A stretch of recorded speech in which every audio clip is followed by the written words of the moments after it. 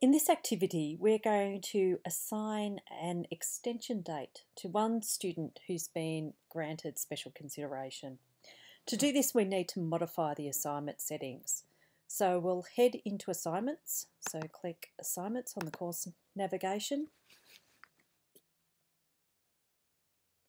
then click into our assignment, and then we'll go into the Edit settings. We'll now scroll down to the bottom of the page, which is where these settings are. So at the moment, the details are assigned to everyone.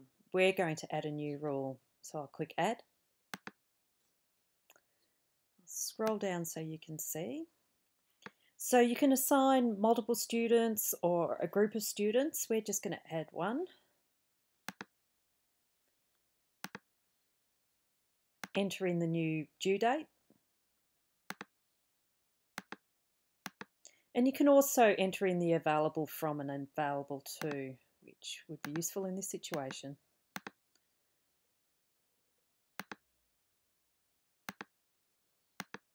Okay, now press Save.